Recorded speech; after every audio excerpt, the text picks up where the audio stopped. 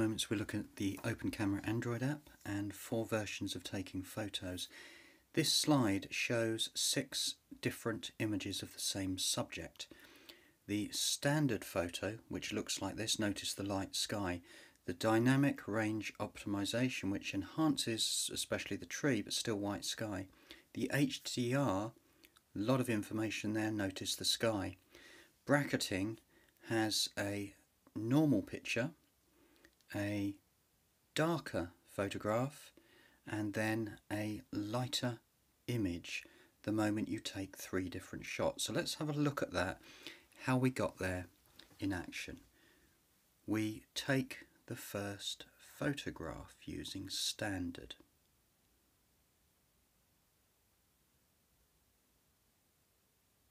Just about ready, aren't we? I think.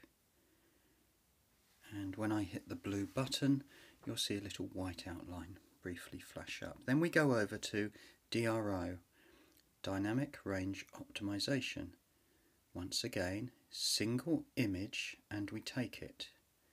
Then we go over and we have a look at HDR. You'll get a pop-up message like this just reminding you what HDR is exactly. Then when you hold down the camera button, you will see 3 flashes on screen which give us an idea of the mid-range, the low exposure and the high exposure. Let's just see that again because it's hard to see if you're not used to it. So we go in, you hit the blue button, just making sure it's working. Yes, it is.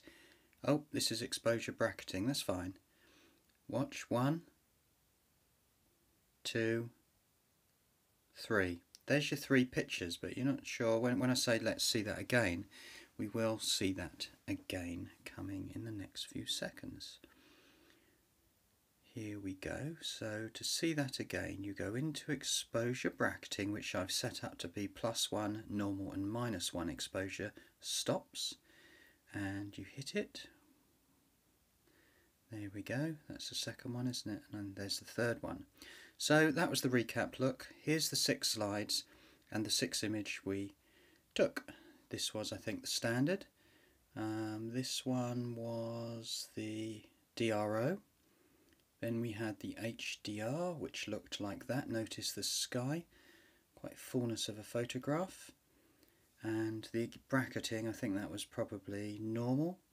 I think this one was dark.